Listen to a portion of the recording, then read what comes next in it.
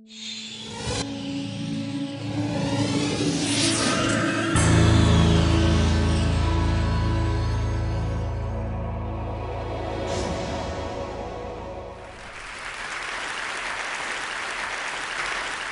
that's Johnny Depp, of course. And that's Johnny Depp's shoulder. And that's Johnny Depp's famous shoulder tattoo. Some of you might know that in 1990, Depp got engaged to Winona Ryder. And he had tattooed on his right shoulder, Winona Forever. And then 3 years later, which in fairness kind of is forever by Hollywood standards, they broke up. And Johnny went and got a little bit of repair work done. And now his shoulder says, Wino Forever. So like Johnny Depp, and like 25% of Americans between the ages of 16 and 50, I have a tattoo. I first started thinking about getting it in my mid-20s, but I deliberately waited a really long time. Because we all know people who've gotten tattoos when they were 17 or 19 or 23 and regretted it by the time they were 30. That didn't happen to me. I got my tattoo when I was 29, and I regretted it instantly. And by regretted it, I mean that I stepped outside of the tattoo place. This is just a couple miles from here, down on the Lower East Side. And I had a massive emotional meltdown in broad daylight on the corner of East Broadway and Canal Street, which is a great place to do it because nobody cares. And then I went home that night, and I had an even larger emotional meltdown, which I'll say more about in a minute. And this was all actually quite shocking to me, because prior to this moment, I had prided myself on having absolutely no regrets. Now, I had made a lot of mistakes and dumb decisions, of course. I do that hourly. But I had always felt like, look, you know, I mean, I made the best choice I could make, given who I was then, given the information I had on hand. I learned a lesson from it. It somehow got me to where I am in life right now, and okay, I wouldn't change it. In other words, I had drunk our great cultural Kool-Aid about regret, which is that lamenting things that occurred in the past is an absolute waste of time, that we should always look forward and not backward, and that one of the noblest and best things we can do is strive to live a life free of regrets. This idea is nicely captured by this quote: "Things without all remedy should be without regard. What's done is done." Now, this seems like kind of an admirable philosophy at first, something we might all agree to sign on to, until I tell you who said it. Right, so this is Lady Macbeth basically telling her husband to stop being such a wuss for feeling bad about murdering people. And as it happens, Shakespeare was onto something here, as he generally was, because the inability to experience regret is actually one of the diagnostic characteristics of sociopaths. It's also, by the way, characteristic of certain kinds of brain damage. So people who have damage to their orbital cortex seem to be unable to feel regret in the face of even obviously very poor decisions. So if, in fact, you want to live a life free of regret, there is an option open to you. It's called a lobotomy. But if you want to be fully functional and fully human and fully humane, I think you need to learn to live not without regret, but with it. So let's start out by defining some terms. What is regret? Regret is the emotion we experience when we think that our present situation could be better or happier if we had done something different in the past. So in other words, regret requires two things. It requires, first of all, agency. We had to make a decision in the first place. And second of all, it requires imagination. We need to be able to imagine going back and making a different choice, and then we need to be able to kind of spool this imaginary record forward and imagine how things would be playing out in our present. And in fact, the more we have of either of these things, the more agency and the more imagination with respect to a given regret, the more acute that regret will be. So let's say, for instance, that you're on your way to your best friend's wedding, and you're trying to get to the airport, and you're stuck in terrible traffic, and you finally arrive at your gate, and you've missed your flight. You're going to experience more regret in that situation if you missed your flight by 3 minutes than if you missed it by 20. Why? Well, because if you miss your flight by 3 minutes, it is painfully easy to imagine that you could have made different decisions that would have led to a better outcome. I should have taken the bridge and not the tunnel. I should have gone through that yellow light. These are the classic conditions that create regret. We feel regret when we think we are responsible for a decision that came out badly, but almost came out well. Now, within that framework, we can obviously experience regret about a lot of different things. This session today is about behavioral economics, and most of what we know about regret comes to us out of that domain. We have a vast body of literature on consumer and financial decisions and the regrets associated with them. Buyer's remorse, basically.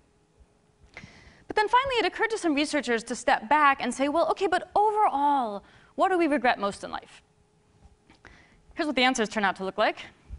So top 6 regrets, the things we regret most in life. Number 1, by far, education. 33% of all of our regrets pertain to decisions we made about education. We wish we'd gotten more of it. We wish we'd taken better advantage of the education that we did have. We wish we'd chosen to study a different topic. Other very high on our list of regrets include career, romance, parenting, various decisions and choices about our sense of self, and how we spend our leisure time. Or actually, more specifically, how we fail to spend our leisure time. The remaining regrets pertain to these things: finance, family issues unrelated to romance or parenting, health, friends, spirituality, and community. So in other words, we know most of what we know about regret by the study of finance, but it turns out when you look overall at what people regret in life, you know what? Our financial decisions don't even rank. They account for less than 3% of our total regrets. So if you're sitting there stressing about large cap versus small cap, or company A versus company B, or should you buy the Subaru or the Prius, you know what? Let it go. Odds are you're not going to care in 5 years. But for these things that we actually do really care about and do experience profound regret around, what does that experience feel like? Well, we all know the short answer, right? It feels terrible. Regret feels awful. But it turns out that regret feels awful in 4 very specific and consistent ways. So the first consistent component of regret is basically denial. When I went home that night after getting my tattoo, I basically stayed up all night, and for the first several hours, there was exactly one thought in my head, and the thought was, make it go away. This is an unbelievably primitive emotional response. I mean, it's right up there with, I want my mommy. And we're not trying to solve the problem. We're not trying to understand how the problem came about. We just want it to vanish. The second characteristic component of regret is a sense of bewilderment. So the other thing I thought about there in my bedroom that night was, how could I have done that? What was I thinking? It's this real sense of alienation from the part of us that made a decision we regret. We can't identify with that part. We don't understand that part. And we certainly don't have any empathy for that part, which explains the third consistent component of regret, which is an intense desire to punish ourselves. That's why in the face of our regrets, the thing we consistently say is, I could have kicked myself. The fourth component here is that regret is what psychologists call perseverative. To perseverate means to focus obsessively and repeatedly on the exact same thing.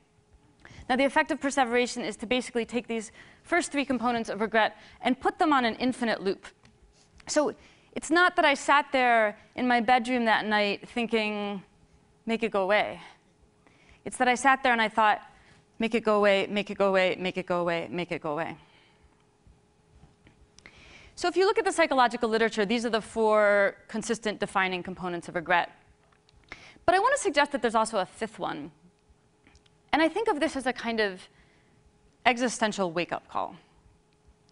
That night in my apartment, after I got done kicking myself and so forth, I lay in bed for a long time, and I thought about skin grafts.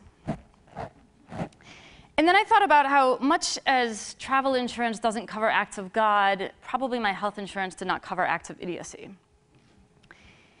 In point of fact, no insurance covers acts of idiocy. The whole point of acts of idiocy is that they leave you totally uninsured. They leave you exposed to the world and exposed to your own vulnerability and fallibility in face of, frankly, a fairly indifferent universe. This is obviously an incredibly painful experience. And I think it's particularly painful for us now in the West, in the grips of what I sometimes think of as a Control-Z culture. Control-Z like the computer command, undo. We're incredibly used to not having to face life's hard realities in a certain sense. We think we can throw money at the problem or throw technology at the problem. We can undo and unfriend and unfollow.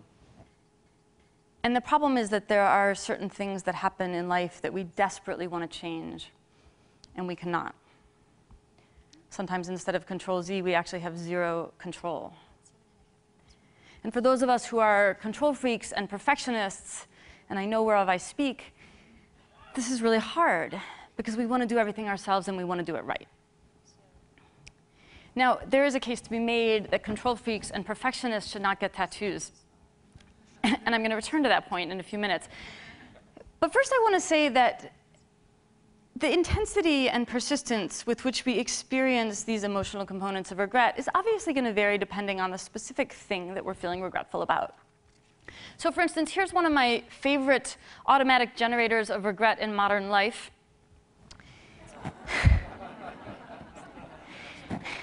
Right? And the amazing thing about this really insidious technological innovation is that even just with this one thing, we can experience a huge range of regret.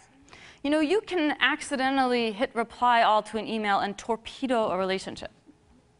Or you can just have an incredibly embarrassing day at work. Or you can have your last day at work. And this doesn't even touch on the really profound regrets of life.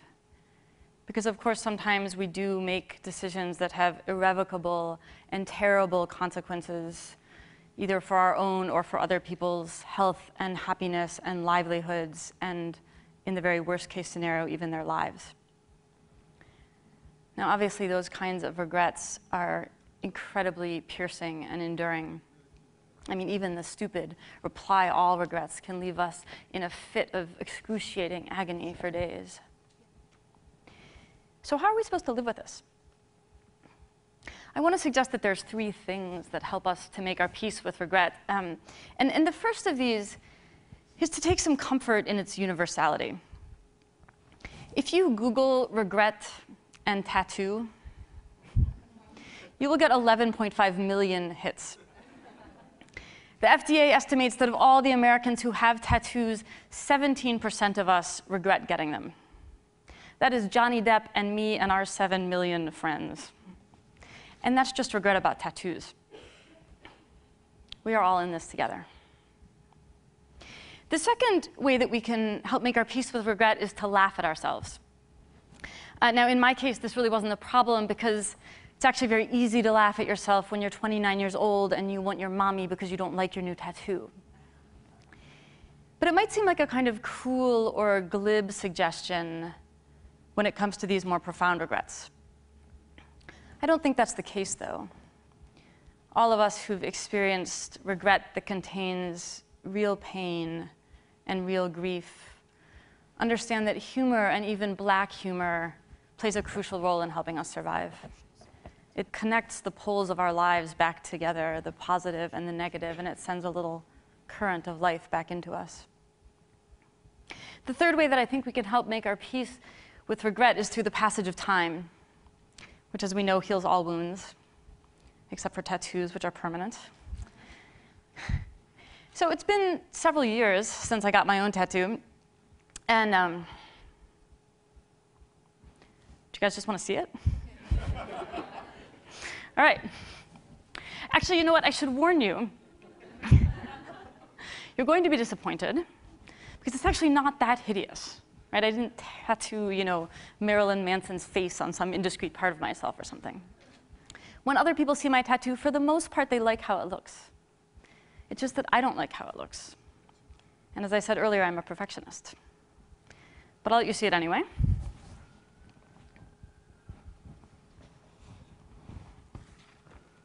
This is my tattoo. I can guess what some of you are thinking. So let me reassure you about something. Some of your own regrets are also not as ugly as you think they are. I got this tattoo because I spent most of my 20s living outside of the country and traveling.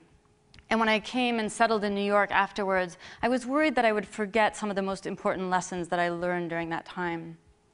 Specifically, the two things I learned about myself that I most didn't want to forget was how important it felt to keep exploring, and simultaneously how important it is to somehow keep an eye on your own true north. And what I loved about this image of the compass was that I felt like it encapsulated both of these ideas in one simple image. And I thought it might serve as a kind of permanent mnemonic device. Well, it did.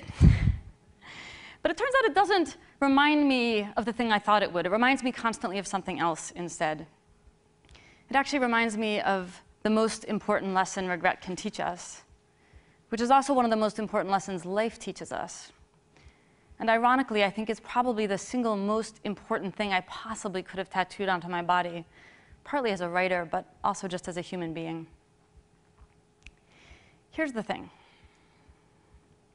If we have goals and dreams, and we want to do our best, and if we love people and we don't want to hurt them or lose them, we should feel pain when things go wrong. The point isn't to live without any regrets. The point is to not hate ourselves for having them. The lesson that I ultimately learned from my tattoo and that I want to leave you with today is this. We need to learn to love the flawed, imperfect things that we create and to forgive ourselves for creating them. Regret doesn't remind us that we did badly. It reminds us that we know we can do better. Thank you.